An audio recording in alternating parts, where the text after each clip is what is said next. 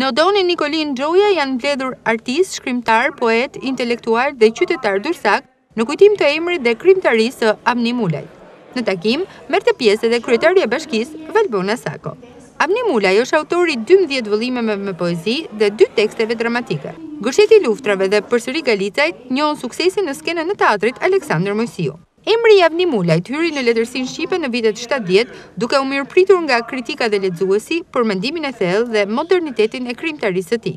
Një takim i mbushur me emocione, pasi poeti është ndarë nga jeta në vitin 2010 në Las Vegas, ku jetonte së bashku me familjen. Të pranishmit që e morën fjalën e vlerësuan Avni Mulajin si një krijues të mirëfillt dhe qytetarin model, që busull orientuese pati vendlindjen dhe atdheun.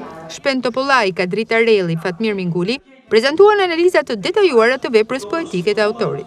Të gjitha falënderimet shkojnë sot për ju dhe familjen tuaj. Ju drejtua kryebashkiakja bashkëshorte e Avni Mulajt të Udës, e cila është një emër i njohur për kontributin e dhënë ndër vite në Durrës. Për krijimtarinë letrare, shkrimtari është nderuar me një certifikat mirënjohje që ju dorëzua zonjës Mulaj nga regjizori Gjergj Flashi.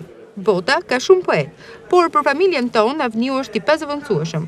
U shpreh mbërthyer nga emocionet Teuta Mulaj. Bota ka poet shumë të mëdhenj, po për mu dhe për fëmijët e mi, Avniu është më i miri, më i ndjeri, më i bukuri dhe e kemi pranë në çdo moment në ato darkat tona familjare. Kur ulemi, kapim një libër të Avniut, lexojmë një poezi dhe na duket sikur e kemi aty pranë. Po Durrësin e du, është qyteti më i bukur i botës dhe e du më shumë që na po më nderon Avniun. Dhe i ka vënë një rrugë emrin Avni Mulaj.